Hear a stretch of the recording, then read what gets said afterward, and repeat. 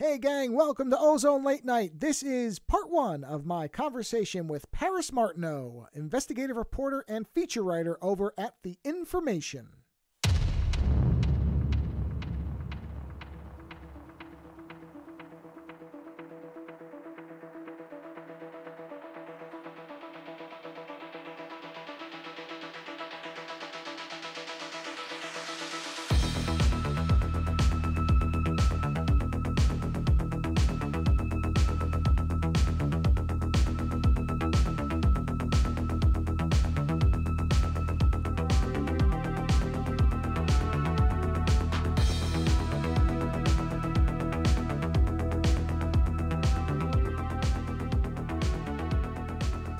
All right, everybody, welcome to another installment of Ozone Late Night. Joining me for this edition, episode, segment, whatever, is Paris Martineau, a feature writer and investigative reporter for The Information. Paris has previously worked for Wired, The Outline, as well as one of my favorite magazines, New York Magazine, which I actually still have a physical subscription to. I know, because I'm old, that's why, and I like to read physical things. You can also see and hear Paris every week as part of This Week in Google over on the twit.tv network. Also, the first guest I've ever had who got a company shut down, and I'm pretty sure, at least intentionally. And you can find more info about Paris over at parismartineau.com. Paris, welcome to Ozone Late Night, and thank you for being here. Thanks so much for having me. I also have a print subscription to New York Magazine, so we're in good company. God, I love New York Magazine. It's just the perfect magazine. I've even got some old ones from the 60s sitting next to me right now. Yeah, fantastic. Oh man, I love old magazines. Old magazines, old type and all that stuff. Old ads. I have a couple of the, I don't remember who makes the books, but they're ads of the whatever decades, and I love all that stuff. I just like to see how everything has changed within, because I'm older, so I remember physical media and all that stuff. They have a name for my not besides the Generation X thing, but there's something else for people who grew up without persistent internet. There's some kind of not digital natives, I guess, is like my sister who's 8 years younger. Like the I guess like adaptation to the digital world. Something like that, where I can actually have my cell phone away from me and not start to feverishly twitch for, an hour. Yeah, I was thinking about it the other day. I was like, I can't remember the last time I was away from a phone or computer for longer than an hour or two. Well, it's probably not great. There was a massive, not where we were, it wasn't that bad, but there was a windstorm up here because there was an atmospheric river because the climate is... Oh, yeah, I saw it took down Twit Studios, famously. Yeah, and so we were without internet for 24 hours, and I thought, I don't really care. I'm fine. It doesn't really matter to me. It was okay. I read and I drew stuff, and I thought, I don't know if my sister could hold up this well, because... Wait, so fully without internet and, did you have cell service? Yeah, but I didn't even... Okay, then that doesn't count. Oh, yeah. Well, okay. Oh, but I wasn't doing... My cell phone, I was like, if I have an emergency, I can call somebody. But I didn't have it. I didn't use it. It was there in case, if there's an emergency, of course. I'm not going to, throw my cell phone into a Faraday cage and pretend that I'm living in the middle of a mountain and start sending pipe bombs to people. I'm not that type of person, but... Listen, you could always try. Yeah. I just like the fact that sometimes it's nice to just... not have stuff, internet for a little bit and not worry about anything and just be able to do other things. So, but I understand that not everybody can do that. It's just, and I don't blame anybody. Some people get all judgmental. Oh, you can't go about yourself. Well, if you grew up with that, then you don't know. It's tough to disconnect from something that you're saturated with. So I don't. I love having a lazy Sunday or Saturday afternoon where I don't really look at my phone and just read all day. But I don't, I'm not saying I'm better than anybody for being able to do that or not being able to do that sometimes. I still think about the fact that Leo, my co-host on This Week in Google, did a whole week retreat where all electronic devices were confiscated. And that wasn't even the point of it. I'm not sure I would want to do that. I think I would miss too many things. I would guess, I don't know, because I don't know Leo personally at all. I know him very vaguely through Twit from being a fan over the years and talking to him here and there. But I think that's also a generational thing where because he's even older than me, so he probably remembers a point where even, TV wasn't necessarily 500 channels. And so when people do these digital detoxes, sometimes I take note of their age on how easy it is for them. Because I'm like, yeah, there's probably something nostalgic about not having to worry about alerts and notifications and who mentioned you where and all this stuff, it does become overwhelming. I understand people who get stressed out by it. I think some people mock that. Oh, it's incredibly stressful. Yeah. I mean, it is another appendage of my body, but it's a very stressful appendage. Yeah, it's like a lot of things. It's one of these amazing tools where when you realize how much power there is in a cell phone in terms of computing and information, that is incomparable throughout all of history. But at the same time, many of the things that run on this particular device, I mean, all computing devices, but really the cell phone in a lot of ways, unlike others, and maybe in gaming, there are so many things that are engineered to make you not ever want to stop looking at it because it's essentially a predatory system in many ways, not necessarily by design. Well, some of them are by design. Well, yeah, often by design. Because I mean, every app, be it a tech platform or a news app or something else, it's typically measures success by like time on site or daily active users or daily active minutes. It's maximizing for your attention. And that may or may not be the best thing for you personally, but that's beside the point. You're just a number. I know I read about one wellness app that would notify you to be in the moment all the time, and I thought, nope. I think they misfired on that one because that's it doesn't seem right. But let's talk about, because I don't think I've ever talked to somebody who's an actual journalist before. I'm pretty sure not. I normally talk to creative weirdos and whack jobs in like the artistic space. So I don't actually talk to somebody who, I won't say I don't talk to professionals, but I don't think I've ever talked to a journalist before. And I'm curious because you are quite a bit younger than me and you are in an industry that well, correct me. I guess I'll ask it. I'm saying this as if I know anything. I don't know shit. So I will just ask, what brought you? Because normally when I talk to people, it's like 50-50. Some people knew what they wanted to do. They knew it. They did it. That's what they're doing. And the other half are like, well, I was welding together car parts. And then somebody said, would you like to paint a mural? And then I knew I was a painter. It's like, oh, okay, well, that's quite a change. So how did you come into journalism? What brought you to journalism in general?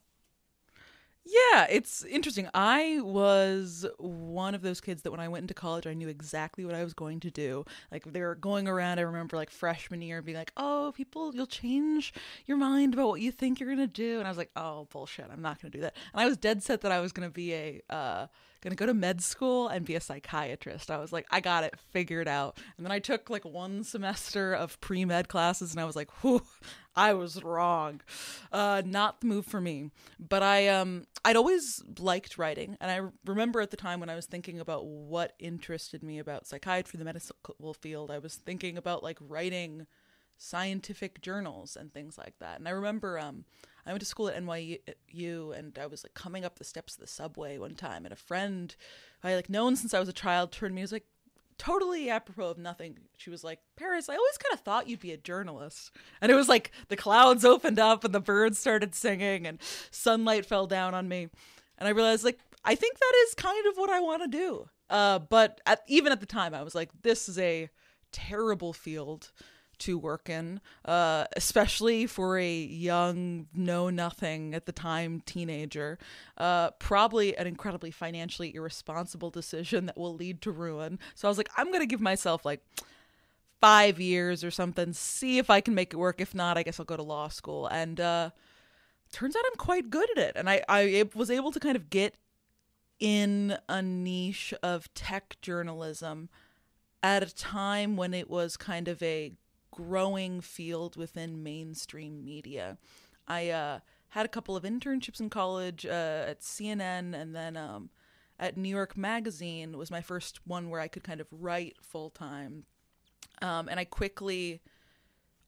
was hired ostensibly to be a print, like an intern on the print team, but I would get up, I was like, I want to write for their tech section specifically. So I'd get up earlier in the morning, do all of my print transcriptions, and then spend every single day from 8 a.m. to 6 p.m. pitching the tech editor, blogs and different feature ideas. And we ended up becoming kind of fast friends, and he'd hired me to work in like a freelance capacity for a bit after that. I think I've since found out that he didn't know at the time I was still technically in school, but I don't know. I wasn't telling him. I was like, I'm happy to have work in this industry. And he ended up introducing me to some folks at this site called The Outline. Because I had originally kind of planned to get a job at New York Mag, but something editorial-wise, or I think budget-wise, fell through. But I ended up interviewing for a staff writer job at this new website called The Outline, and got it to be their future staff writer, which was kind of a tech and science desk. And I ended up taking that. It was my first full-time gig in journalism, and it really hit the ground running from there. So, and this is interesting too, because when you came into it, was that basically like the, what do you call it? Like the golden rise of tech where everything was, oh yeah, the tech's going to rule the world and blah, blah, blah. Or was it already sort of, at what point was right as it was starting to, I think we'd had kind of the period of tech's going to rule the world. These cool hacker kids are sitting in a dorm room, going to change everything. And things were starting to get a little wobbly. People were like, maybe this isn't all it's cracked up to be. And asking some questions. But most of the major news networks and news organizations didn't have more than one or two tech reporters, if that. There really were, it was New York Mag, The Verge, your general actual tech websites like CNET and Tech Crunch and whatnot, of course, had tech bloggers. But it was just at a time when different outlets were starting to get hip to the idea of, hey, we should have Facebook reporters and Google reporters and whatnot, and be building out these whole teams. Like I remember at the time that New York Times started hiring more, as did the Journal and Bloomberg. And I ended up being kind of in the right place at the right time with The Outline, which was, at the time it ended up being a short-lived experiment in digital media, but it was helmed by Joshua Topolsky, formerly of The Verge and This Is My Next and other stuff like that. So it had the attention of a lot of people in tech media. So I've been unlucky enough to experience 2 layoffs already so far in my short media career. And The Outline was my first. They laid off all their staff writers. But it was at the time when big layoffs in media were pretty unheard of. So immediately people in the tech journalism industry were itching to snap me up. And I ended up going to a Wired magazine after that, where I worked for a couple of years, which was fantastic, and got really into business and tech journalism and doing some more investigative stuff. And I did that for a couple of years until I was claimed by a Condé Nast Media layoff, which is the parent company of Wired. And then I ended up at The Information, which was definitely the most hard kind of beat reporting I've ever done. I was originally the Amazon reporter for a couple of years until I splintered off into doing feature and investigative work, which is where I am now. Yeah, it does. There's times where I wonder if some of the reason that, because it felt like there was the huge rise where tech was, the next big thing and there could be no wrong. And then there was like a plateau period. And it always felt like to me that the plateau period, because now, of course, we're seeing the other side of that, was because really nobody was covering anything. Nobody knew how to cover it. So there wasn't anybody doing any real digging. And so all you were hearing was basically the marketing speak and the PR and it's great. And we're going to deliver everything, because nobody knew not only how to cover it, but what to even ask, because it was all so new and it moved so quickly. That's what it felt like. And now, of course, like I said, we're on the other side of that, where now we're seeing that, a lot of these people that did this stuff, that move fast and break things, there's kind of a downside to that, isn't it? People are getting just destroyed by this machine that everybody else is happy to take for free, and not thinking about, I wonder why it's free. Why could it be free? Why is there a free thing in life that's delivering all this stuff? We shouldn't think about this too hard. Right now, we'll just accept it. It's fine. And it feels like now, everywhere within, this is the worst. Is this got to be the worst layoff year for tech in general? Far? Ever. Tech has been on a period of just like infinite growth, I guess, since the .com boom. And this is the first real puncture to that bubble. And even then, it's still one of the largest and most prosperous industries in the American economy. It's interesting, though, because I think you're dead on the money with regards to the shifting opinions with the industry, because it feels like, obviously, in the wake of like .com bubble bursting, people thought of tech startups, big and small, as like this cute, cool thing. Like, look at these Harvard students in their dorm room who are creating this fun social media website. Like, look at this guy who's made a drone that will deliver blood to people in Africa. Just like cute little human interest pieces or interesting novel business ideas that people in journalism and established positions were kind of giving them a cute little pat in the head, until all of a sudden, I think kind of the big turning point was around the 2016 election, with everything that happened with Cambridge Analytica, as well as just there was a convalescence of a variety of different factors that suddenly newsrooms everywhere were looking for specific answers. I think there was also everything going on in Myanmar at the time, and they were like, and they decided to point to tech, and they were like, actually, we've never investigated or put much effort into seriously interrogating these platforms that now undergird all of our existence. I mean, social media is how most of us communicate with the world and get our news. It's people weren't really scrutinizing that until suddenly it was everywhere and everything. Yeah, in some ways, Elon Musk's complete meltdown of Twitter, I will not call it by its other stupid name, of Twitter is actually... Right.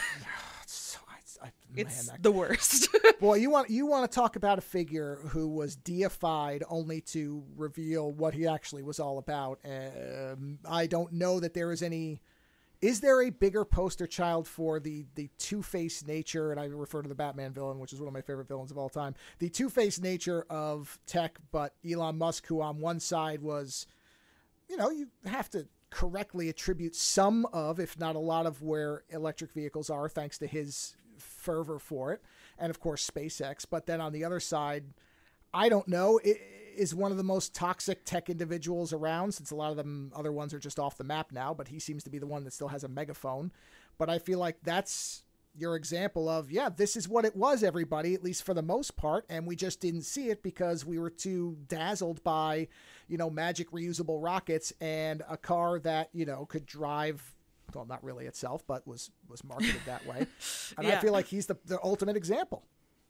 Oh, absolutely. I mean, I think he's the perfect example of, like, flew too close to the sun. I think it's also somewhat, I mean, it's all his fault in the sense that I wonder sometimes if we would have a similar opinion of other tech billionaires if they posted as much as Elon Musk. Like, I think that I always joke among my friends about a concept I call CEO brainworms, which is, I think, when you rise to the level of prominence of being a CEO or founder of any company, especially one that raises tens of millions of dollars, if not hundreds of millions, something inside of you rots away, and a place where a human used to be, some parts of it cease to exist just by the nature of that power. And I think when you get to a certain level of accumulation of power as these multi-billionaires, that's certainly going to be amplified. And Elon Musk is unique in the sense that he has always been a poster at heart. He is always shouting out whatever thoughts he has to the internet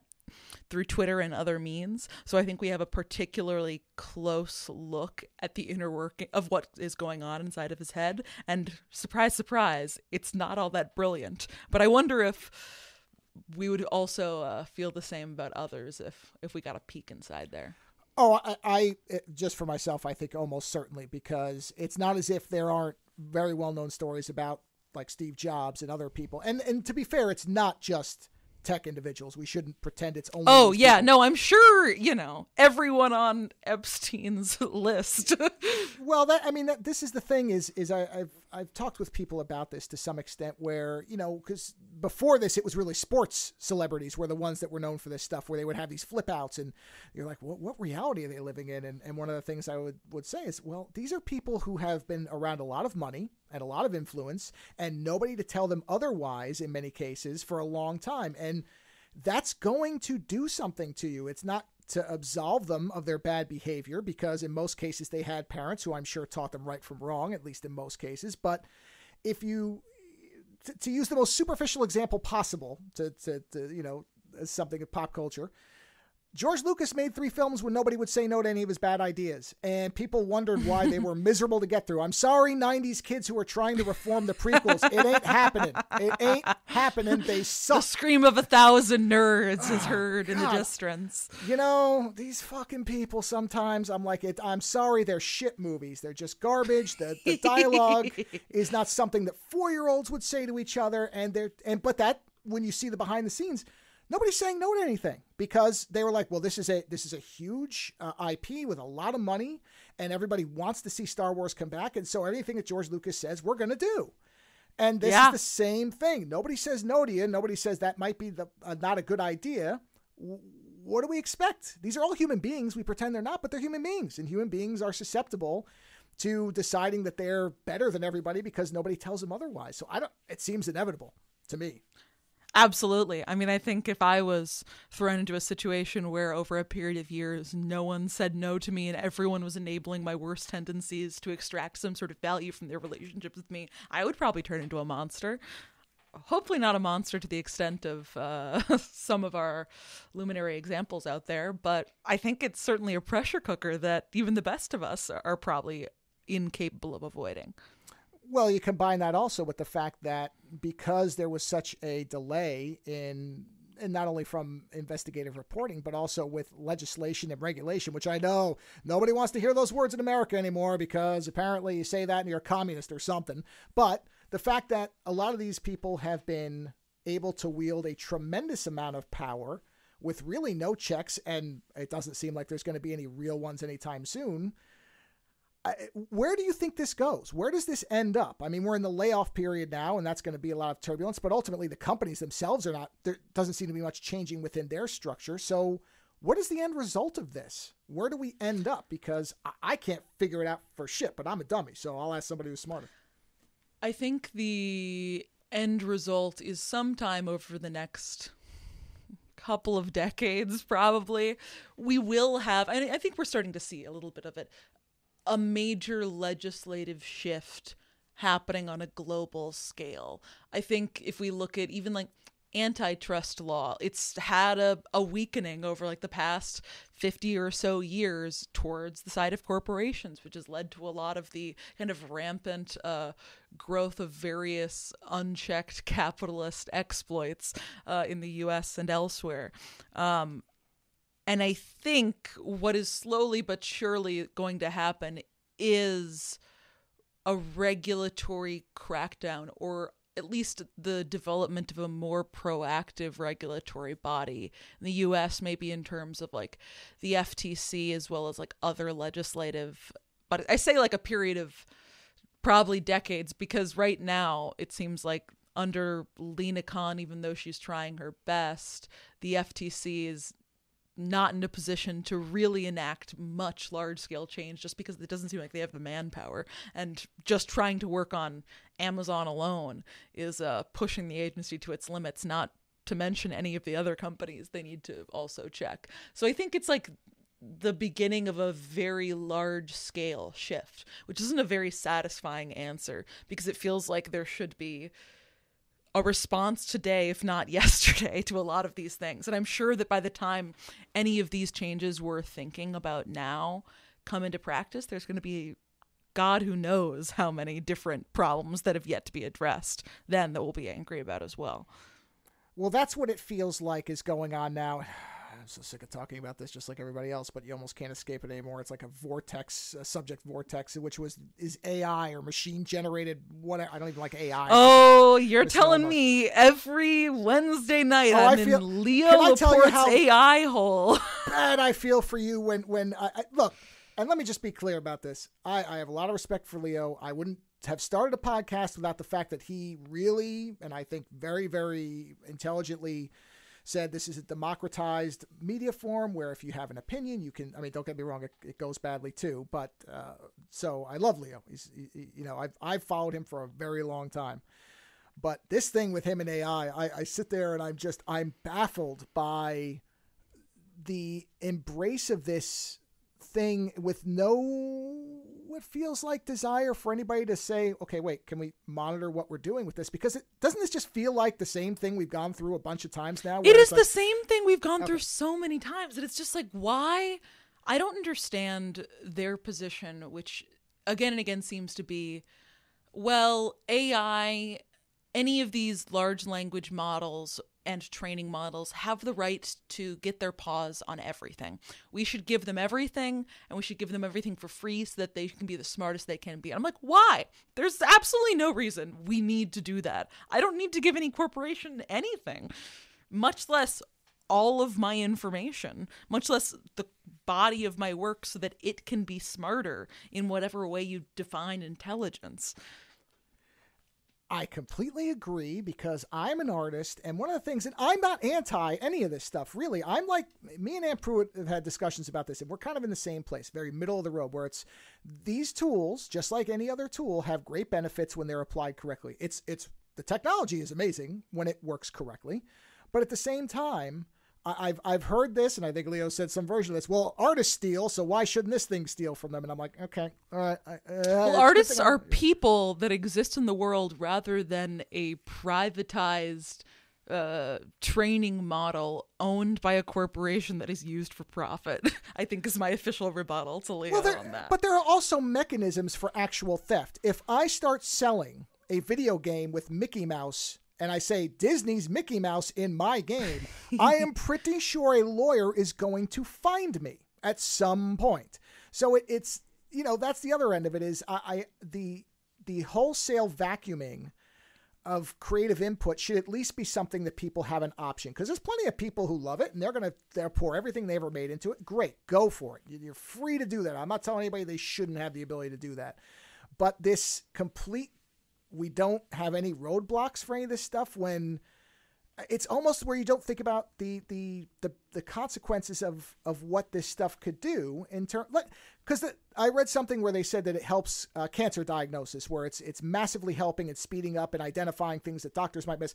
Nobody's arguing against that. That's the stuff where I'm sure every doctor and patients will say, put all my info in there. If this will help me treat this, please. Who cares? Yeah, throw it in there. There's no downside. It gets more photos of cancer and not cancer. Cool. Yes, there's of course benefit, but this is like, you know, AI is a hammer. You can kill somebody with it. You can build a house. It doesn't mean you should let a 4-year-old run around kindergarten swinging a hammer all day just because, hey, it's a hammer. Well, it's a tool. What are you going to do? Do you use AI at all in your day-to-day life?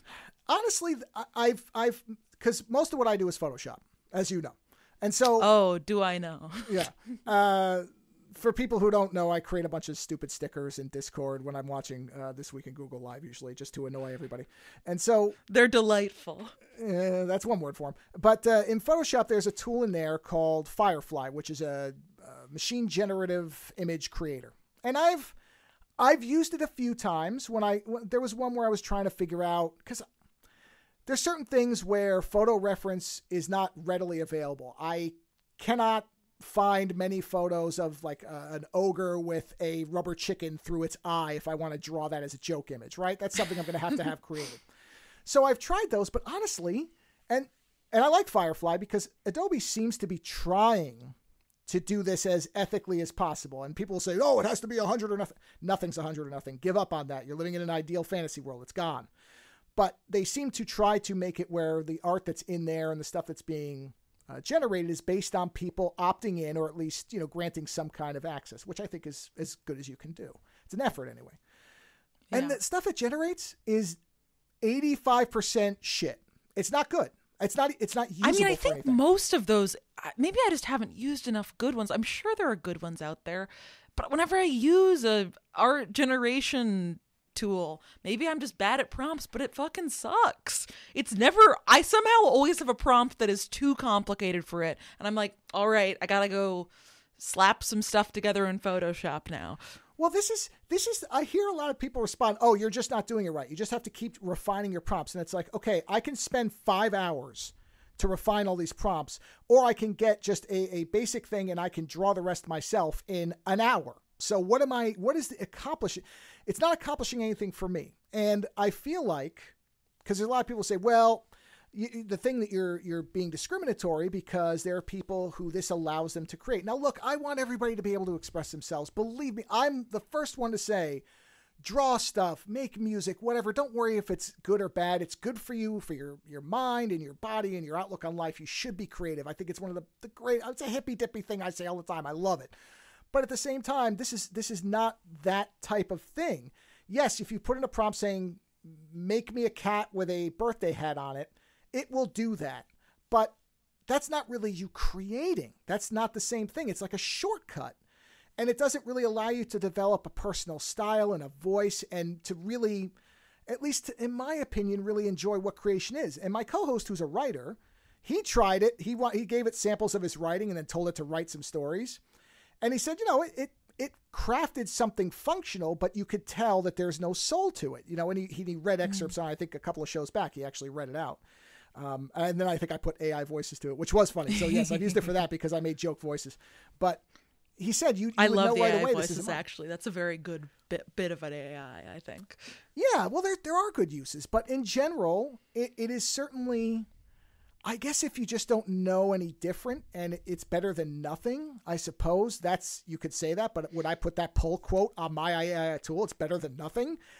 I don't think so. I think you're right on the money. I think that AI is an interesting tool. It has very good limited uses like most tools do. I think it's just ridiculous how overblown it's gotten so quickly that everyone is like, this is the future of everything. It's very reminiscent of when everyone went gaga for the metaverse last summer or whenever it was. It's just like, come on, guys. We know you're moving on. You're going to move on to a different subject du jour in a couple of months or a year or two. Let's get to that point already. Well, the other thing, too, is now we, of course, are finding out how much energy it consumes. And the fact that this stuff is going to start costing a lot of money if it's sustainable at all. They're going to start billing people a lot. I don't care what they start. Oh, well, it's pretty. I think OpenAI has done it pretty inexpensively. That's not a bad deal. It's not a bad deal today. Have you seen streaming services? Remember when they were a good deal? Holy shit, $5 a month and I can stream 4,000 shows all day, all night? Yeah. How long did that last? Not that long. You think these guys aren't going to come for their money? Yeah. It's astonishing how short our memories are for things, because this feels like NFT 2.0. I've seen that comparison other places. Oh, and I think absolutely. It's right there where, this is how artists will really make money, and it's going to be better because of the blockchain. Remember, the blockchain was the solution to every fucking problem in the universe. Yeah. Did you ever have any NFTs? God fucking no. I Good. Yeah. No fucking thanks. More like it. And I always try to be really clear with this, because there are digital artists, and I've bought digital art. So this is not me saying that you have to do everything. I do most of my art digitally now. It used to be traditional media. I'm mostly on an iPad now. So I have every appreciation for digital art. That's not a different type of art. It's not lesser. There's no better, no lesser. It's all what you enjoy and what you like making. So this is not an anti-digital art thing. But NFTs were a fucking scam from the minute they came out, because you didn't own shit. You didn't own anything. It was a JPEG, baby. It was a JPEG of the blockchain. And it's honestly, I think it is a level of scam that I think is so blatant that it's kind of funny. Like the amount of millions of dollars spent on NFTs. I mean, good for whoever got that money, I guess. But bad for the world. Every time one of these celebrities would complain that somebody stole my ape, and then somebody would right-click, copy, paste, and put it in Twitter and say, here, I gave it back to you. Congratulations. Oh. Theft averted. I love it. Fuck, never man. Really that era of Twitter where the ape guys were going ape shit, to say the least, was phenomenal. I miss that Twitter. God, that it's funny when you I don't see anything like that on Twitter nowadays, because it's just blue check nonsense. I barely even. The only reason I open it is because there are certain people there that's the only way I can really. The DMing them is the only way that they exist, because I won't use Facebook. I won't use that at all. Yeah, same. I use Instagram, which is almost the same thing, but it's not. But I mean, every day it gets a little bit closer to Facebook, I feel like, but it's not there yet. Yeah, well, Instagram is fucking miserable. I really hate it as well, but a lot of my family's on there and they want to see my artwork, so I'm like, all right, I'll put. That's all I ever put on there. I never put a picture of like, hey, look what I had for breakfast, everybody, woohoo, Because my breakfasts aren't that spectacular anyway, man. They're not. It's you could draw a picture of your breakfast. That could be fun. Yeah, I could do that, and that's fine. So it's one of those things where I'm there because, like a lot of these services, we're there because we have to be, not because we really enjoy anything. I still like Blue Sky because it's a wacko, it's a psych ward, and so I like it there, but that'll get ruined. Speaking of which, Blue Sky opened up invites. Anybody can get on Blue Sky now. Well, I'm glad they waited because I don't think anybody cares anymore, which is good because, as I've told people, the best part about Blue Sky is it's weirdos, perverts, and artists, and I want it to stay that way. That's my crowd, and I don't want, go to Mastodon if you want to talk tech and journalism. That's what that's for. Go to Twitter if you want to be a right-wing nut job because that's what that's for. Facebook is for talking to your grandparents, and Instagram is for buying shit that you shouldn't buy because it's scrolled by you in 15 ads every 10 seconds. So... You should reach out to Blue Sky, pitch them that as their tagline, weirdos, perverts, and nut jobs. It is not an exaggeration that is the line I use to sell it everywhere. And it actually has worked. People have been like, really? I mean, I remember the week me and every other tech journalist joined Blue Sky, the posting energy was a level of feral that I feel like I have not seen since like the early days of weird Twitter. It was phenomenal. Yeah, and now it's kind of settled into a nice sort of background hum, which I know. And this is another thing. This is this weird mentality now that technology or tech companies have, and honestly, shareholders in the stock market and everything else, have shifted us into where if it's not overly hyperactive and manically energetic, then it must be dying. Oh, no, it's dying because somebody's not posting every 5 seconds. I don't know that that's really healthy. So maybe the fact that certain people only post once or twice a day, and I don't have to keep it open all the time. I don't know. I'm kind of That's okay phenomenal. with it. Yeah. It's laid back, man, and I can use some of that shit. Laid back is fine with me. Which I know is weird to hear a New Yorker say, but I'm kind of okay with laid back. Listen, you're a New Yorker in California. Of course you're going to be pro laid back. Let me tell you, you've made your peace. You drive a car. You've sold out, man. Well, yeah, I do. It is still very obvious to people out here that I'm not from here. Let's put it that way. I don't know that I'm ever going to become a native. Let's put it that way. I don't care if I'm here for the rest of my life. I probably will be here for the rest of my life, but I don't know. Slanted parking spaces. I just want to punch people. I just complained about this to somebody. What the fuck with these slanted parking spaces? I don't get it. Let me ask you it's something better else. than parallel parking. Yeah, what? Oh, I hate parallel parking, but I mean straight parking spaces. What is the difficulty? I'm sorry, what is the difficulty? Nobody can explain it to me. It's fucking baffling. But let's get back to journalism, because there was something that we talked about on our show a little while back, and my co-host, oh boy, this bugged the shit out of him. But since you're a journalist, I'd be interested in your opinion on this. And I don't know if you saw this, but there was a Guardian piece about an accusation of digital rape in the UK. Did you see anything about this? No, I didn't. Okay, I could probably find it. But the thing that was, the discussion was not around the actual case itself, which sounds fucking horrible because of course it is, because it's the internet. But there was the thing that we were talking about, my co-hosts, where is this?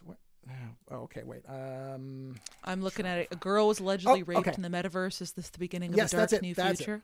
That's it.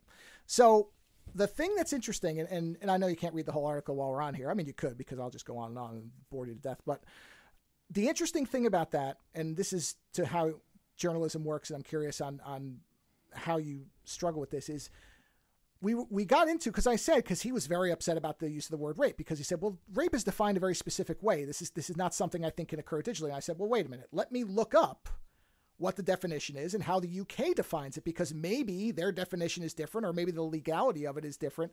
And what we determined is what it feels like the real problem is they use the word rape, but they also use the phrase sexual assault, which are often interchangeable, apparently, or used interchangeably, even though legally, at least in the United States, they're defined very differently. And I said, well, I think my problem with this article is not necessarily that it's incorrect, but because there's no real definition of the terms that are being used, it can be misleading.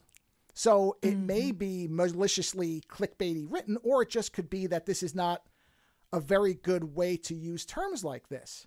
Because that feels like, to me, the real problem is they're using interchangeable terms, or the writer is using interchangeable terms that can be confusing.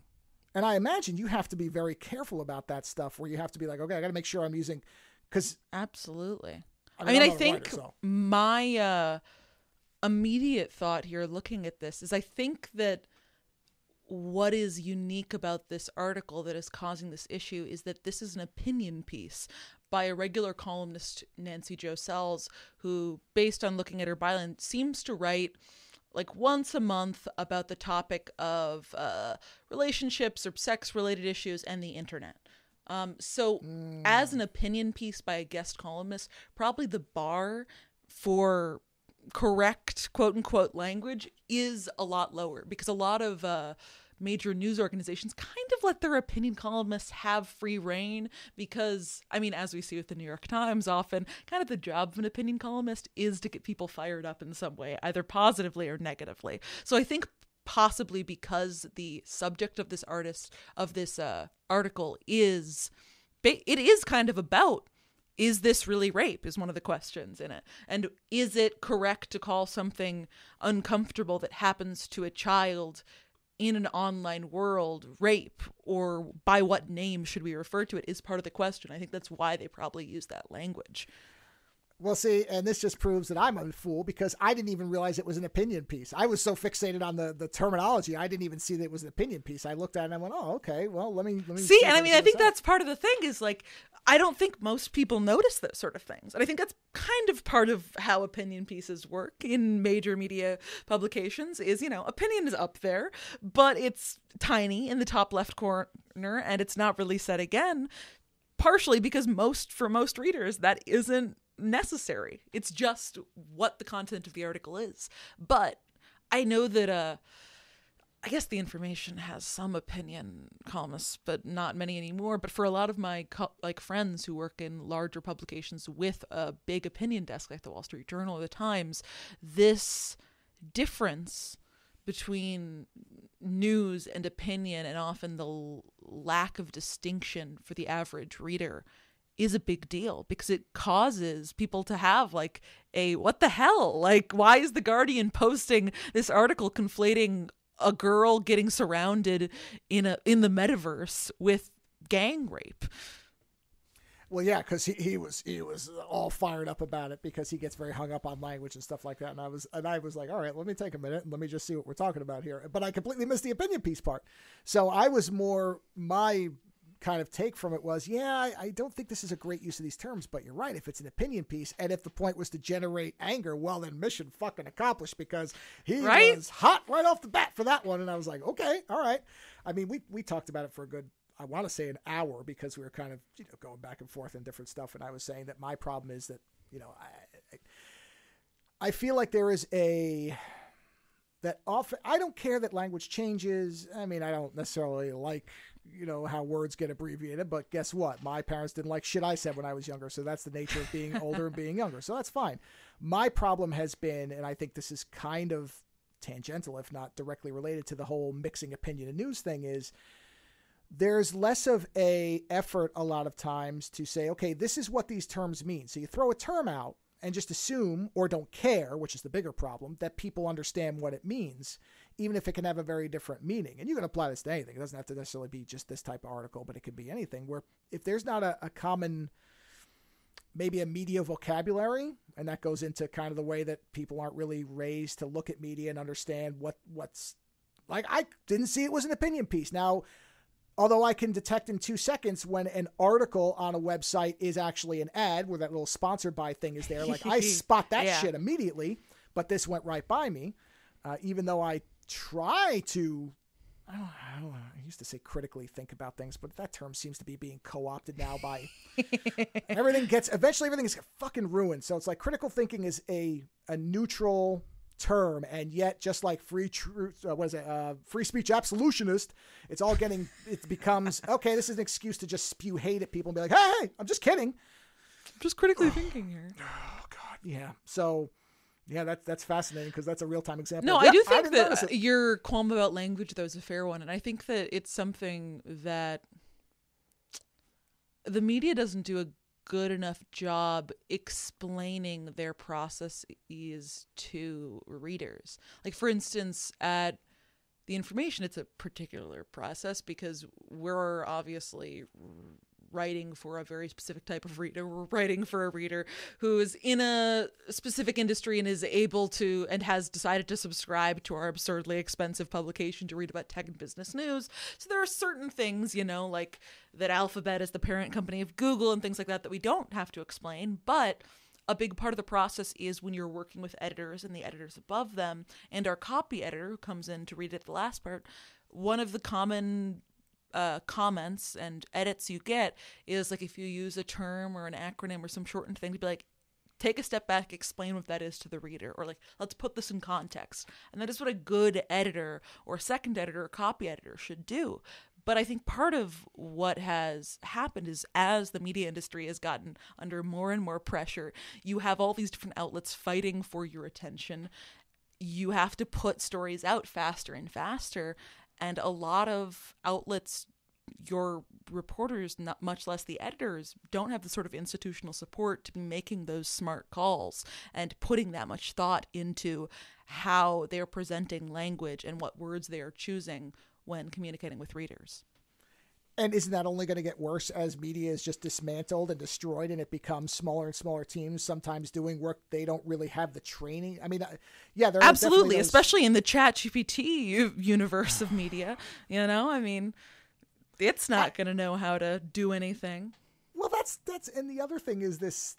I don't want to get back into it, but the other thing is if this stuff is all consuming itself, and this topic's been brought up by a lot of people who are concerned about it, you're just going to have basically homogenized reporting, writing, I don't know what you want to call it, but you can already see it's I can't tell as much because I'm not a writer, so you would see this better than me, but certainly when it comes to image generation, I know right away when it's AI 9 times out of 10. I can tell. I'm like, oh yeah, that looks the same as 80 other things that look the same as that. So my immediate default is it's probably machine generated. And then occasionally you find somebody who you find out, guess what, has done extensive work outside of the prompt to finish the thing and pretty it up and make it look different.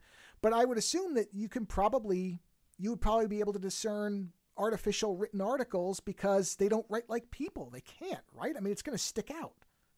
Yeah, I mean, it definitely does. I think some of the tells, at least for ChatGPT, is like overly wordy, but not in a like, I feel like people, when they get wordy or write long, they're trying to do something with it, whether it's stylistic or over explaining a specific topic with a particular human bent to it. ChatGPT and these other large language models have a very armchair perspective, but yet they also over explain the simplest concepts because obviously they don't know anything. They're simply basing their writing off of just a corpus of work that they've seen before, and they have no idea whether or not it makes sense to over explain what Facebook is versus what a neural network is. It's going to be raining today, so make sure you take your umbrella. An umbrella being a hand-operated device that will shield you from the rain, which is water that comes down from the sky and attempts to make exactly. Really yeah. It's like, huh? Strange. Wow. Okay. So you explained umbrella to me. Well, that's something that a normal person would need explained in such interesting detail. Okay, got it. Mm-hmm. Well, you know what? Let's. I think this is a good place to wind up this particular segment. So we'll bring this part to a close, and then we're going to get into the fun stuff, because I will try to avoid mentioning the letters AI or tech apocalypse, which I managed to avoid till just now. So we'll try to stay out of that, in the second part. So again, a reminder that you can find Paris's work over at The Information, which is just theinformation.com, right? Right. Yep. And you can see her more work and more background on her over at parismartineau.com. So Paris, thank you for doing this first segment. And we'll now pretend that some amount of time is going to pass.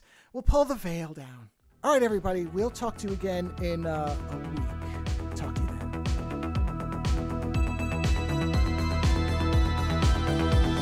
Visit OzoneNightmare.com to subscribe to new episodes, browse through our back catalog, or to find links to support the show. Follow at Ozone Nightmare on Twitter for the latest episode postings and other show information. If 280 characters just isn't enough, you can always email us, theozonenightmare@gmail.com. Music for Ozone Late Night is provided by Ogre. Visit ogresounds.bandcamp.com to hear and purchase his fantastic selection of music.